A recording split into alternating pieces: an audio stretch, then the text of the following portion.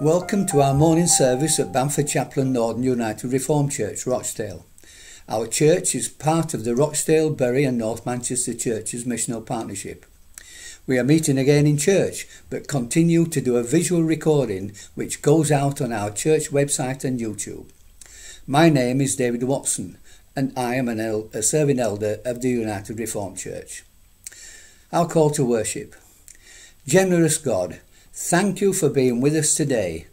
In this coming week, help us to remember what we hear, say and sing. Remind us daily that we need to share our love for you with others. Be with each one of us and all those we love in our service this morning, throughout this week and always. Amen. We can sing all of our hymns this morning, so let us lift our praise to God as we sing our first hymn, I Want to Walk with Jesus Christ. I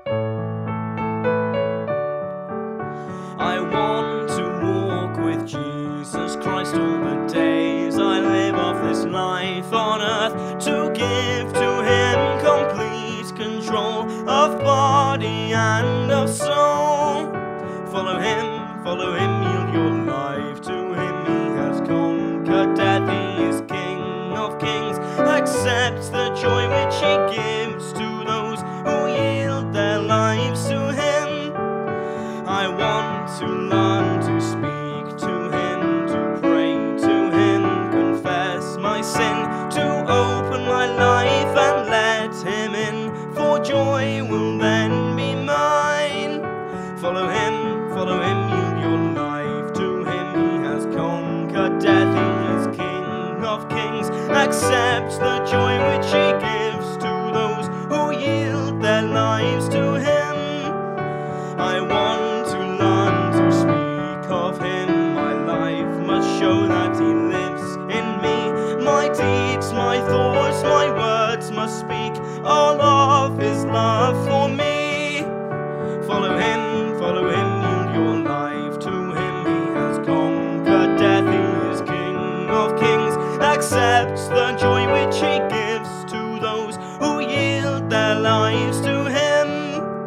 I want to learn to read his word, for this is how I know the way to live my life as pleases him, in holiness and joy.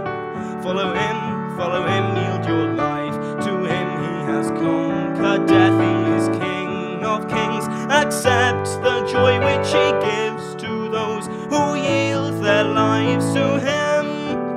O Holy Spirit of the Lord, enter now into this heart of mine. Take full control of my selfish will and make me wholly thine. Follow him, yield your life to him. He has conquered death, he is King of kings. Accept the joy which he gives to those who yield their lives to him.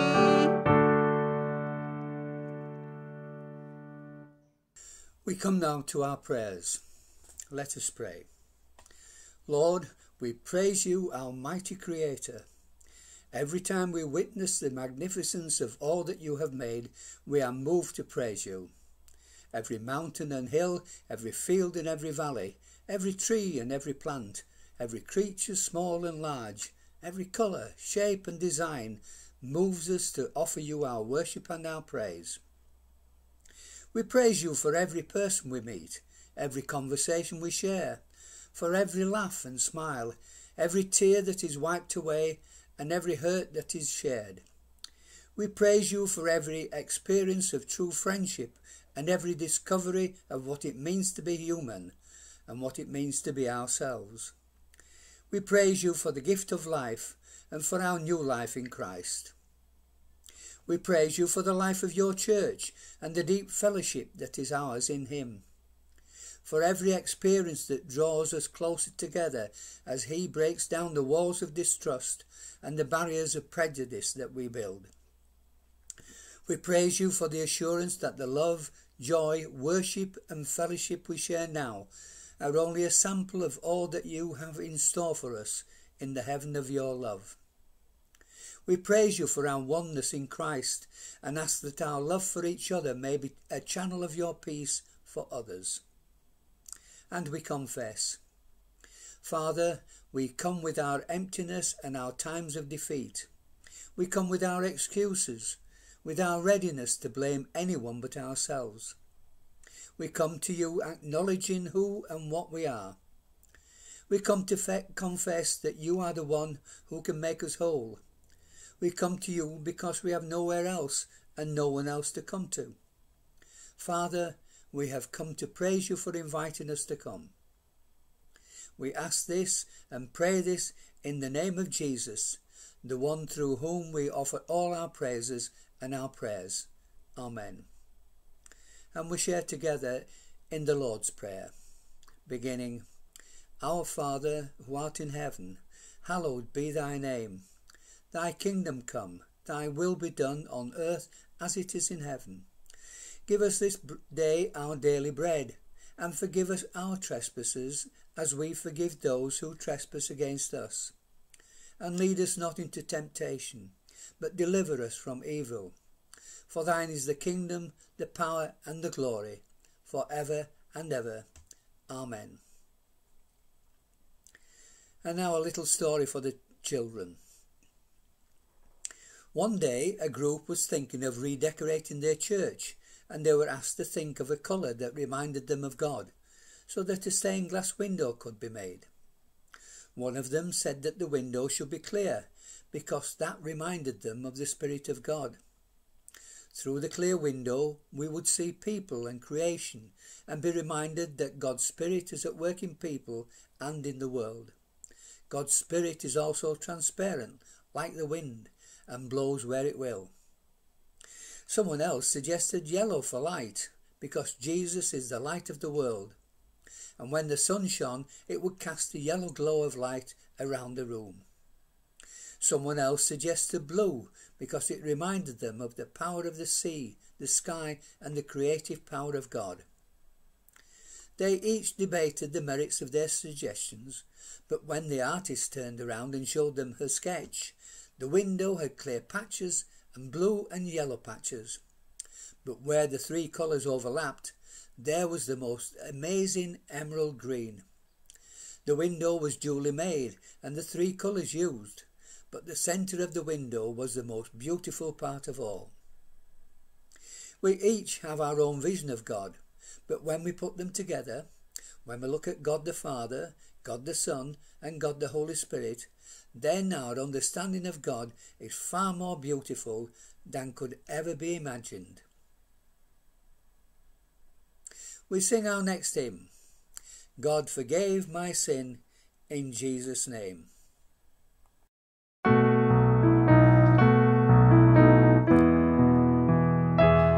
God forgave my sin in Jesus' name.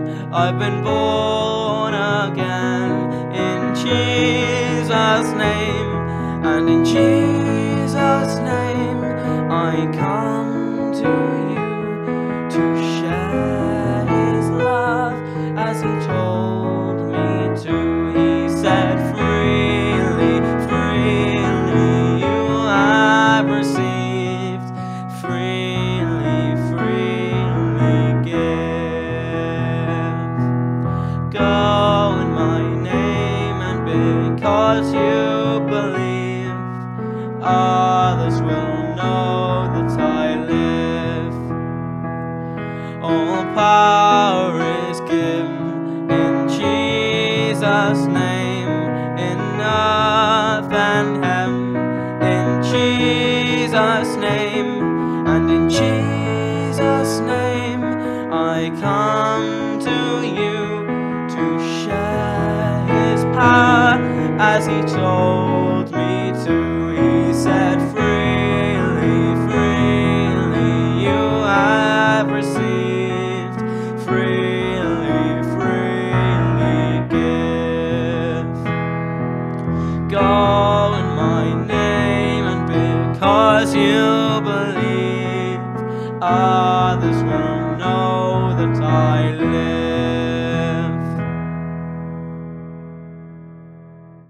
If we come to church, we may place our offerings on the plate at the back as we come in or go out, or we may give regularly through our banks. However we give, we ask God to bless our gifts as we pray. Lord, all that we have comes from you, our time and our talents and our treasure, and we thank you for all that you bless us with each day of our lives. We bring our gifts to you as a token of our appreciation for all that we have received from you, and we bring ourselves. Bless the gifts and bless us, and use the gifts and us to further the advancement of your kingdom in this place and elsewhere. In the precious name of Jesus, we pray for this. Amen. Our next hymn is "The Spirit Lives to Set Us Free." The Spirit lives to set us free. Walk, walk in the light. He binds us all in unity. Walk, walk in the light. Walk in the light. Walk in the light. Walk in the light. Walk in the light of the Lord. Jesus promised life to all. Walk, walk in the light. The dead were wakened by his call. Walk, walk in the light. Walk in the light. Walk in the light. Walk in the light. Walk in the light of the Lord. He died in pain on Calvary. Walk, walk in the light to save the lost like you and me. Walk, walk in the light. Walk in the light. Walk in the light. Walk in the light. Walk in the light of the Lord. We know his death was not the end. Walk, walk in the light. He gave his Spirit to be our friend. Walk, walk in the light. Walk in the light. Walk in the light. Walk in the light. Walk in the light of the Lord. By Jesus' love our wounds are healed. Walk, walk in the light. The Father's kindness is revealed. Walk, walk in the light. Walk in the light. Walk in the light. Walk in the light. Walk in the light of the Lord. The Spirit lives in you and me. Walk, walk in the light. His light will shine for all to see. Walk, walk in the light. Walk in the light. Walk in the light. Walk in the light. Walk in the light of the Lord. Our first reading is taken from James chapter 2, verses 1 to 10.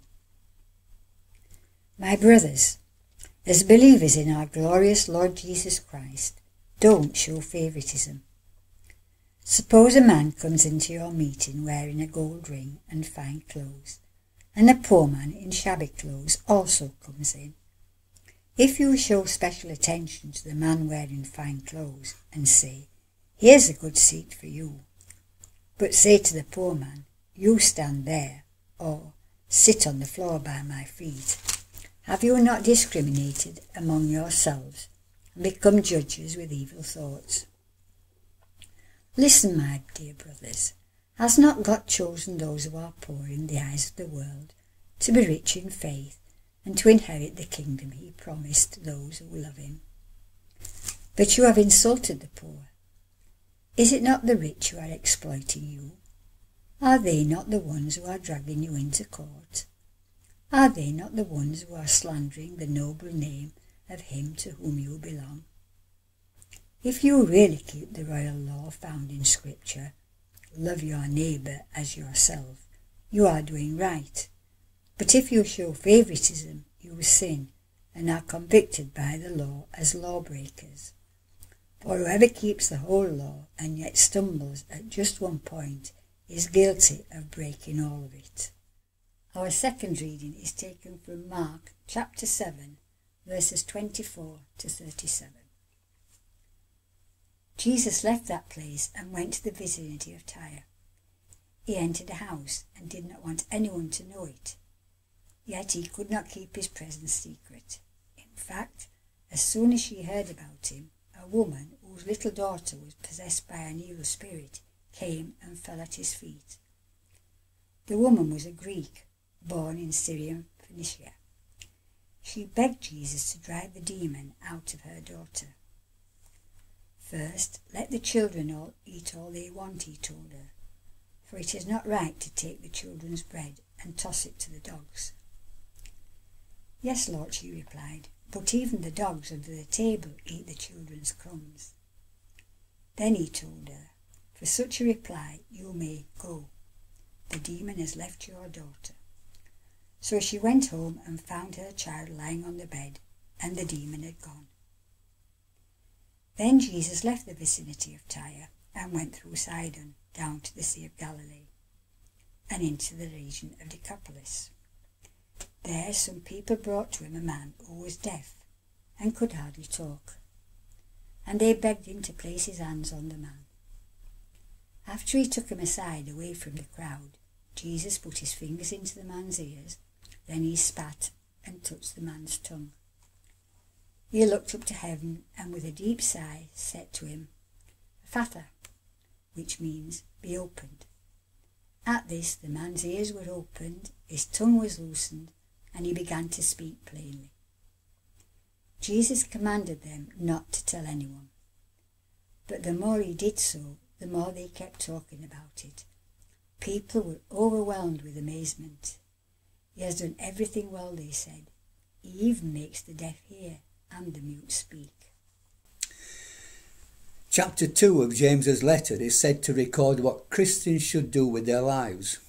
His starting point is the same starting point where all Christians should begin, with Jesus. And here at the beginning of our reading, James says that as believers in our glorious Lord Jesus Christ, we should not show favouritism.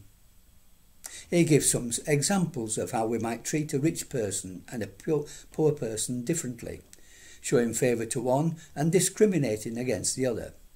He says that this is not God's way. The world, and that includes us, can fail to see God's glory in the humble birth and the shameful crucifixion of Jesus. James explains that to follow the world's way of honouring the rich and powerful is a failure of faith in our God, a God who is supremely revealed in Jesus. Why is it wrong to judge a person by his or her appearance or economic status? Well, by honouring someone just because he or she dresses well, we are making appearances more important than character. James reminds us in our reading of what he refers to as the royal law found in Scripture. Love your neighbour as yourself. And tells us that if we keep this one law, we are doing right, because all the other commandments spring from it.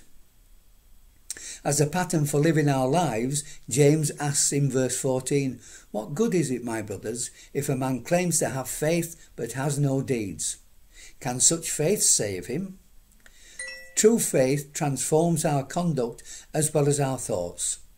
If our lives remain the same, unchanged, can we really believe the truths we claim to believe? In verse 17, James concludes, "Faith by itself, if it is not accompanied by action, is dead." What he is saying is that true faith always results in deeds. However, whatever the deeds, they do not justify us. Faith brings us salvation. Active obedience demonstrates that our faith is genuine. Actions can only mean one thing: giving. How do we look at giving? Or a more basic question is, what do we think giving is? I believe that giving is one side of a two-sided coin. One side is giving, and the other side therefore must be receiving. So perhaps we have to acknowledge both sides of this coin so that we don't have a lopsided view of life.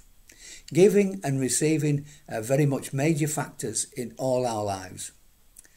When I was checking the concordance, I found that there are recorded in the Bible over 700 entries for give and its derivatives, and only 200 or so for receive.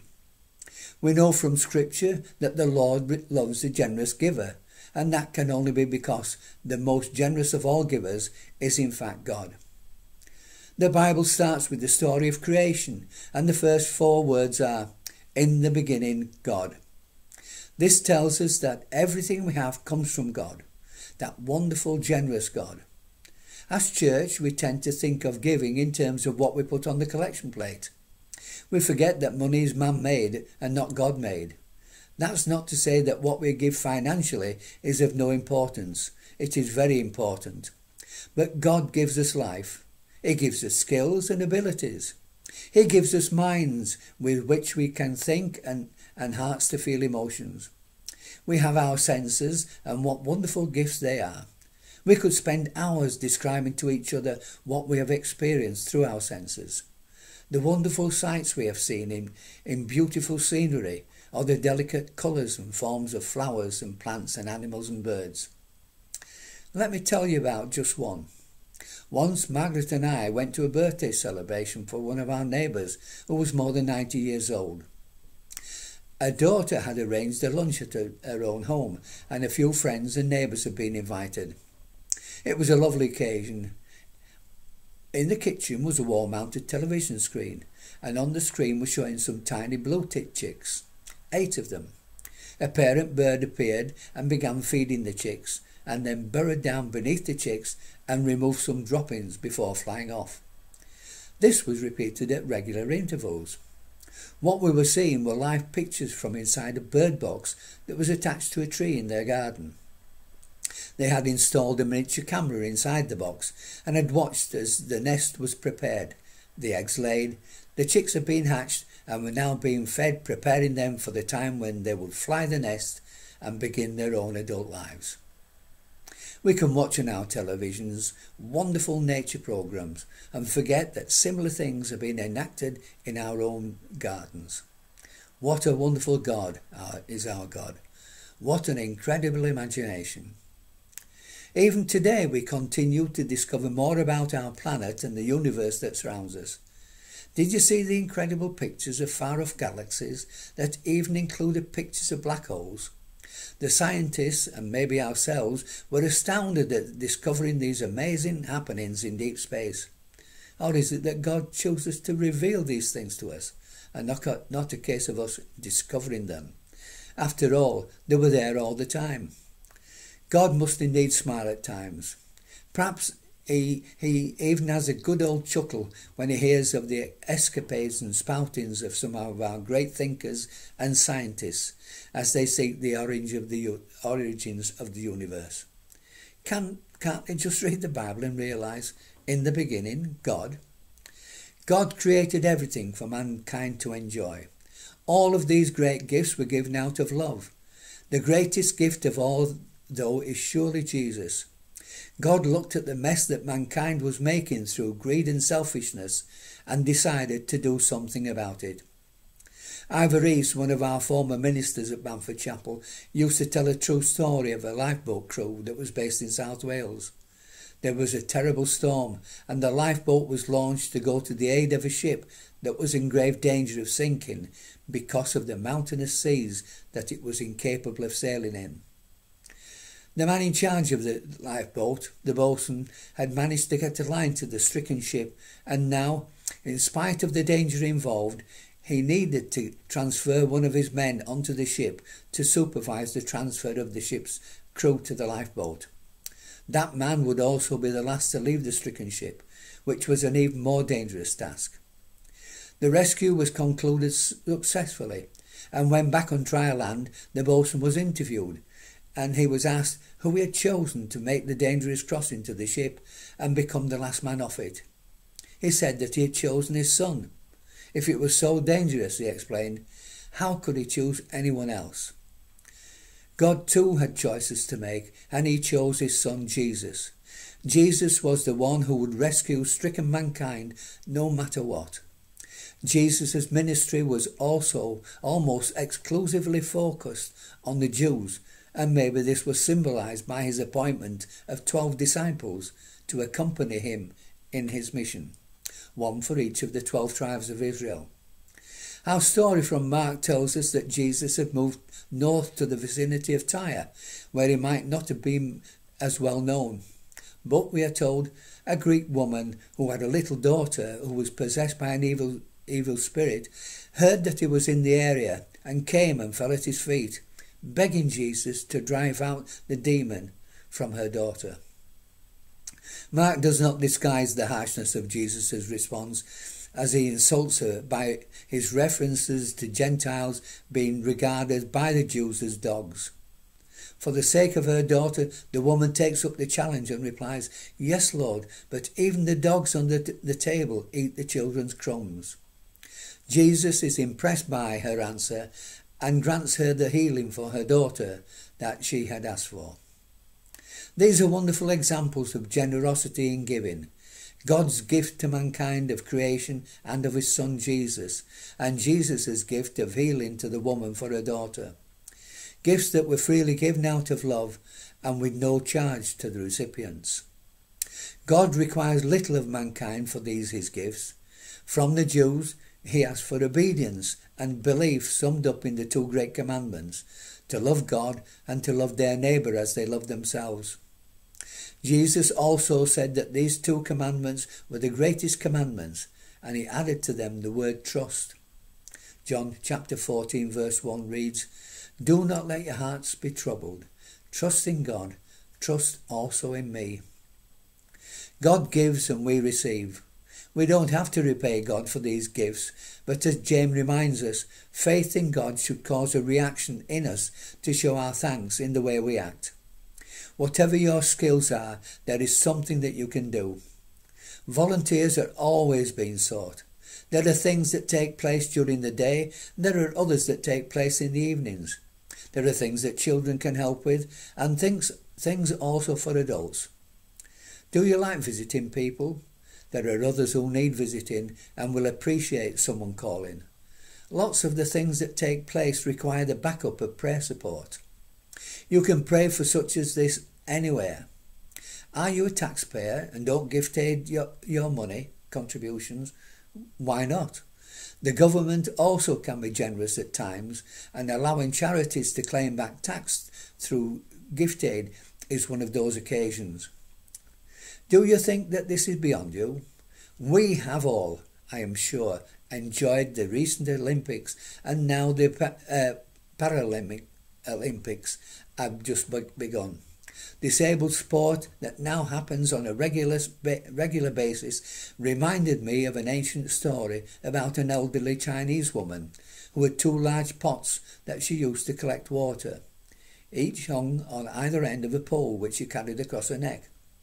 One of the pots had a crack in it, while the other pot was perfect and always delivered a full portion of water.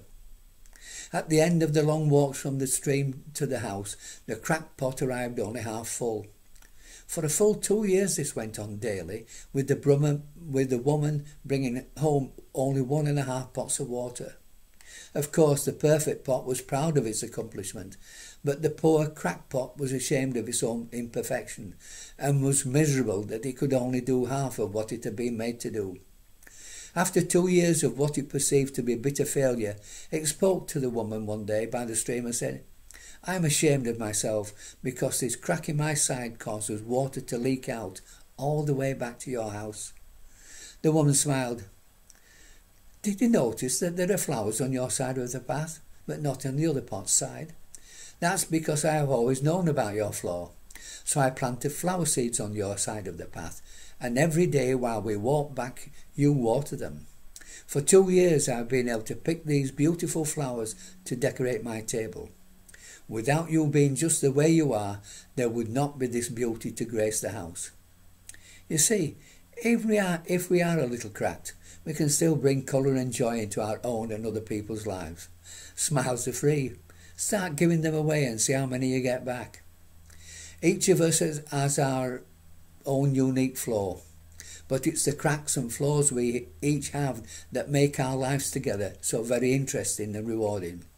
You've just got to take each person for what they are and look for the good in them. The Paralympians and all the other athletes with disabilities have taken the seeming disadvantages that life has dealt them and developed and used them to produce great achievements for each of them personally and for their countries. To achieve this, they had to start somewhere and do something. Yes, each of us has something that we are good at, even if it is just being ourselves. Is that something we can offer for our own development and to the benefit of our church? Remembering that the church is the people and not the building. I must point out that we are not forced to do anything. James tells us that we may want to do something out of our own volition. Jesus tells us in John chapter 3 verse 16, "For God so loved the world that he gave his one and only Son, that whoever believes in him shall not perish but have eternal life." If you only do one thing then, do just as Jesus says and believe. There are no rewards for anything that you do for your church or for others except the feeling of satisfaction for doing something. The rewards for believing in Jesus is eternal life. If you can't think of anything else to do, please at least do this. Amen. And we sing again, and our hymn is "Thine Be the Glory."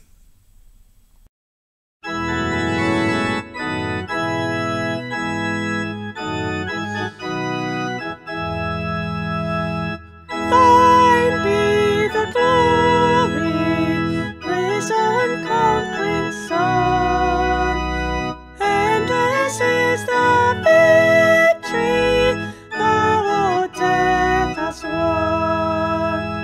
Angels in bright raiment rolled the stone away, kept the folded grave close where thy body lay.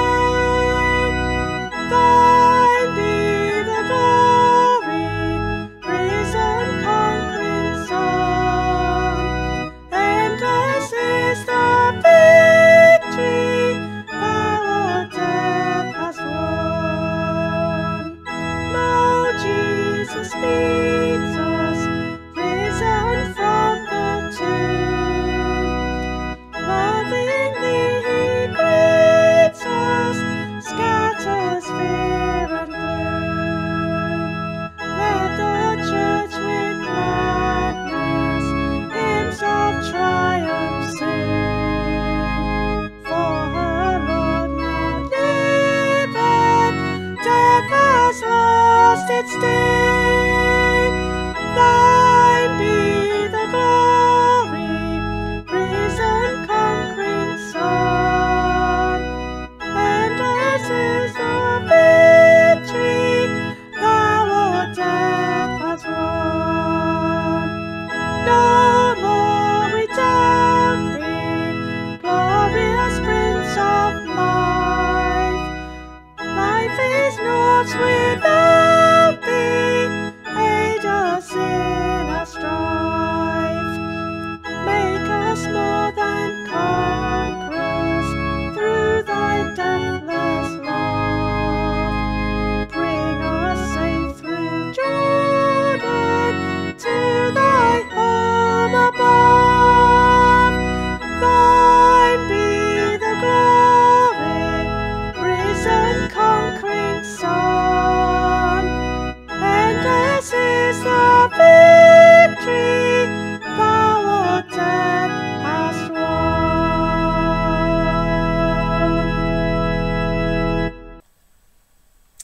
We come now to our prayers for others. We pray for those whom the good news of Christ's resurrection at Easter is just too good to be true, for those who long to believe but are looking for proof that when none can be given, except the eye of faith. We pray for those who will only accept what can be seen, touched or scientifically confirmed. For those who dare not believe because of the challenge to their whole way of thinking, and the changes it would require them to make to their whole way of living. May the risen Christ touch their hearts with his grace. We pray for those who can go no further, for those who have lost confidence and courage, for those for whom hope is gone and joy has withered away, for those for whom life no longer holds any promise and each day is a burden too much to bear, for those who are ill, and we name before the Lord those we hold in our hearts.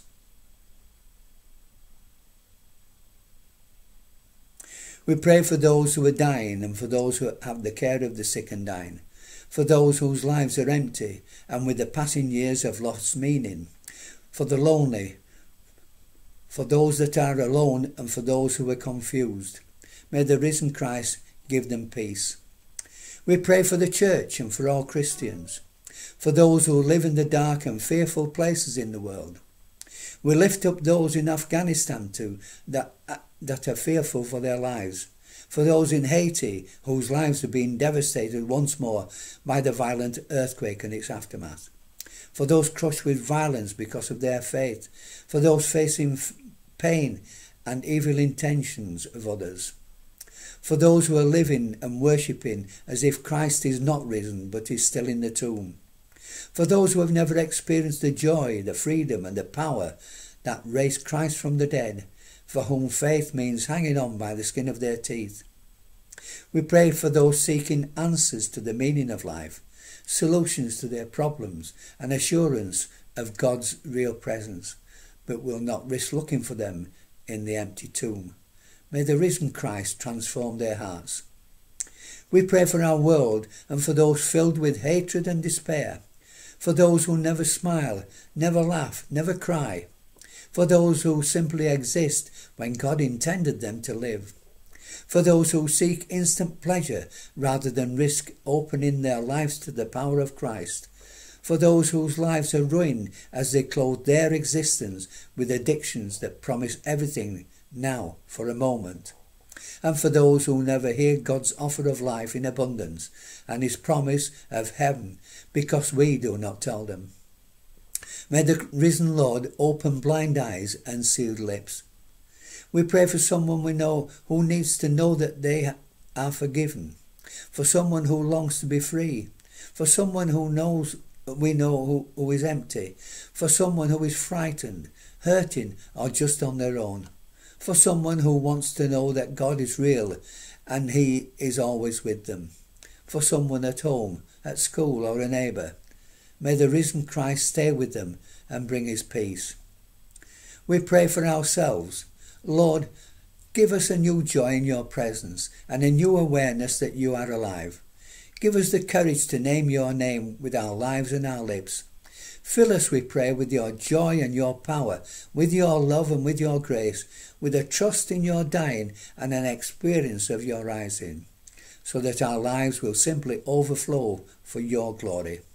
May we have the joy of leading someone to the foot of an empty cross to find their Saviour and to the empty tomb to discover their Lord. We offer our prayers and speak our requests in the name of Jesus, the living Christ. Amen. And we come to our final hymn, which is And Can It Be?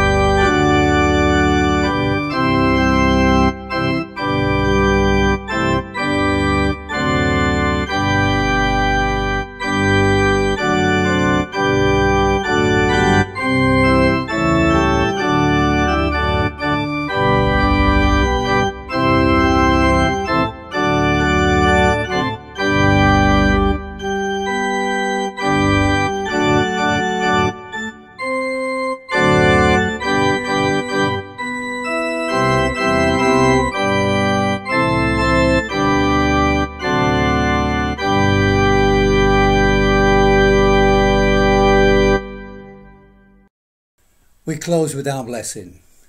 Go now with love in your hearts, light in your eyes and life in your souls. Go in the service of Christ to proclaim what he has done for you and share what he has given. To his glory. Amen. May God bless you in the coming week.